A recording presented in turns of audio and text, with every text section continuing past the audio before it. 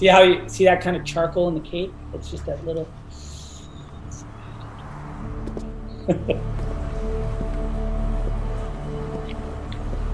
Assuming you're Alfred. Master Kent. You said you'd come. Now let's hope you're not too late. Welcome back, everyone. It's Charlie. This is going to be my new Superman Justice League Snyder Cut video. Zack Snyder explained a little bit about what's going on with the black suit during the movie, why he used it, why Superman is wearing it, where it came from. He also dropped a crazy-looking Steppenwolf preview for what he's going to look like during the movie, so we'll break it all down. If you're new to the channel, be sure to subscribe to get all the Easter eggs. DC Fandome is coming up in a couple weeks. There is going to be a ton of DC movie trailers and footage. I'm going to try and cover as much of that stuff as I can. But just starting with the black suit Superman stuff, then I'll talk about the Steppenwolf stuff. I'll just number these as we go along and talk about Easter eggs. A little while ago, you probably saw Zack Snyder released a new Justice League Snyder Cut trailer of Black Suit Superman showing up to talk to Alfred before he went to join the rest of the Justice League and fight off Steppenwolf at the end of the movie in that big final battle. Because the Snyder Cut is over 4 hours long, a lot of the subplots, a lot of the story is very, very different from the theatrical cut, but they were still going to have a big final battle. Superman was going to show up to help out in the Snyder Cut. So at least on that level, there were some similarities, even though the fight itself went down very differently. But a lot of people saw this scene and recognized it as a different version of another deleted scene that we'd already gotten a couple years ago after the theatrical cut came out.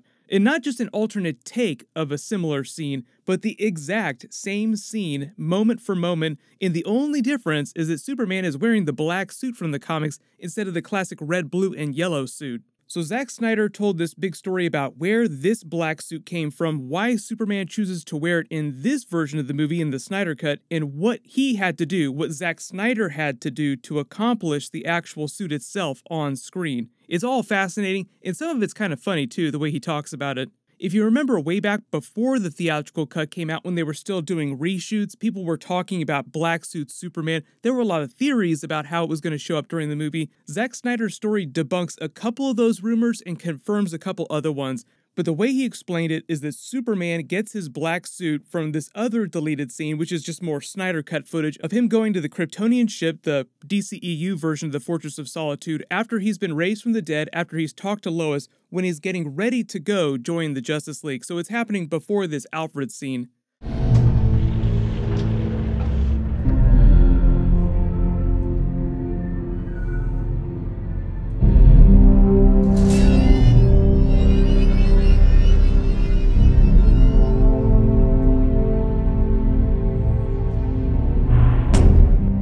So you see Superman going to a different wing of the Kryptonian ship, looking at the different armor he has available to him. A lot of you saw this and freaked out about that Kryptonian warframe. It would have been really cool for him to step into that for a couple minutes. You notice the black suit behind him too. But this is just meant to be an Easter egg for the return of Superman in the comics.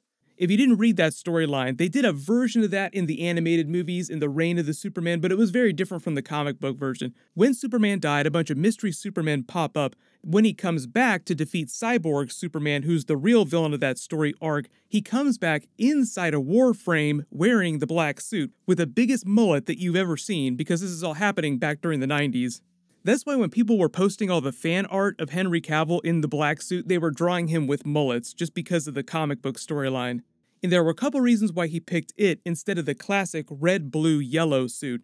The first reason was a more practical reason. Zack Snyder explained that during his fight with Doomsday in Batman v Superman, you had this giant spike driven through the classic suit, so it was effectively damaged. He couldn't just throw it back on again, and he didn't have the skills himself to know how to repair Kryptonian fabric like that. I'm sure given enough time, the Kryptonian ship could have given him the instructions to repair the suit, but he needed to join the fight, the clock was ticking, and the black suit was just sitting there ready to go, so that's why he put that one on instead. The other more thematic reason why Zack Snyder said he's wearing the black suit during this movie is because of his overall arc that started with Man of Steel and went through Batman v Superman. So he said during his movies, starting with Man of Steel, he wanted to take Superman on this full arc, first discovering what it means to be Superman, where he fits in with the world, how he relates to humanity through Lois Lane, why she's such an important character, how he becomes this big symbol for the people, Earth's greatest protector, its greatest hero. But he wasn't going to get to that point till the end of Justice League after he comes back from the dead effectively. The whole subplot with the evil black suit Superman stuff during the Snyder Cut was just him at his lowest point. Then you have Lois Lane showing up, effectively saving him, bringing him back from the brink.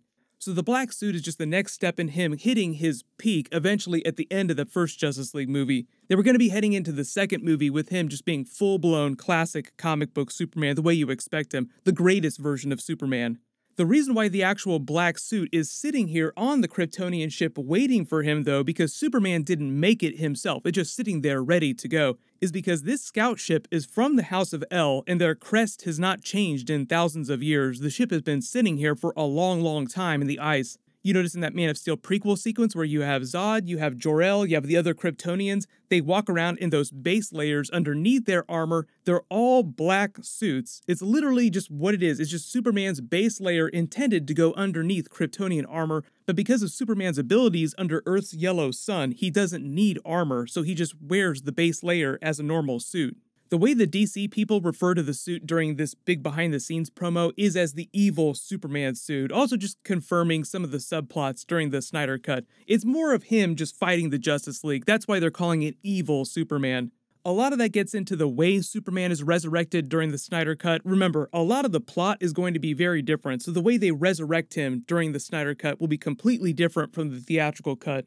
The way that Zack Snyder said that he practically accomplished this black suit scene is kind of hilarious, with him fighting with the studio. So he said the studio would not allow him to use the black suit in the scenes, so they never built a practical black suit for Henry Cavill to wear. So when he's walking around in the Snyder Cut filming all these scenes, he's wearing the classic red, blue, yellow suit. That's why in all this Henry Cavill behind the scenes footage of the Snyder Cut, you see him wearing the classic suit. So in order to try and win the studio over to let him use the black suit, they just photoshopped all these scenes to black suit Superman. So you just have to imagine Henry Cavill filming in the regular suit and then them just tuning the suit black, desaturating it, just changing the colors, making the cape look kind of charcoal. It's funny to think of them doing the movie that way, but Zack Snyder said it was all just because the studio was not happy with the concept of the black suit. So he was hoping to sort of sneak it in under the wire at the last minute. They had all this footage of him with a regular suit like the studio wanted, but they could just click a couple buttons and turn the suit black if they ever said yes at the last minute. Now that HBO is releasing the Snyder Cut next year, they're letting him do whatever he wants to with it. He can do all that black suit stuff. So a lot of their post-production is just tuning the suit black in all these scenes that Henry Cavill filmed.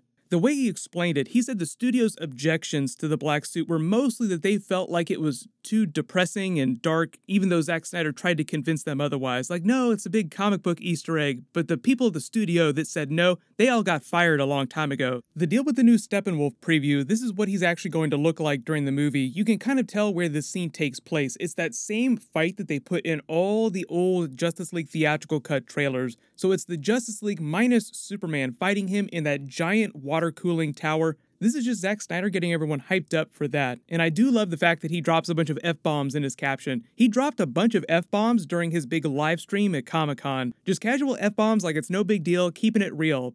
What's going to be happening in the next couple weeks though is DC Fandome is going to be a Saturday event. They said it's only around for 24 hours. I don't know how they plan on releasing all the trailer footage, but I'll do as many of those videos as possible. There'll be a Justice League Snyder Cut trailer, a full version of the trailer. There'll be a big Matt Reeves, Robert Pattinson panel for the Batman movie. I don't know if there's any footage or any behind the scenes that they're going to show off for that. If they do, of course, I'll do a video for it. Hopefully they'll reveal some of the other villains, some of the other parts of the movie. Robert Pattinson was also telling some funny stories about how he auditioned for Batman and he tried to lie to Christopher Nolan because he was filming Tenet while he was auditioning for the Batman movie. The way he tells it is that he told Christopher Nolan he had a family emergency as an excuse to get off of set, but Christopher Nolan immediately knew exactly what he was doing. You're going to audition for Batman, aren't you? The Rock also posted a teaser for the Black Adam movie, so there might also be a bigger Black Adam teaser. Hopefully they'll also reveal some more Michael Keaton Batman stuff too for the Flash movie. But while you wait for everything, click here for that brand new Wonder Woman 1984 trailer video, and click here for that brand new Boys Season 2 trailer. New episodes coming in a couple weeks. Thank you so much for watching. Everybody stay safe. I'll see you guys tonight.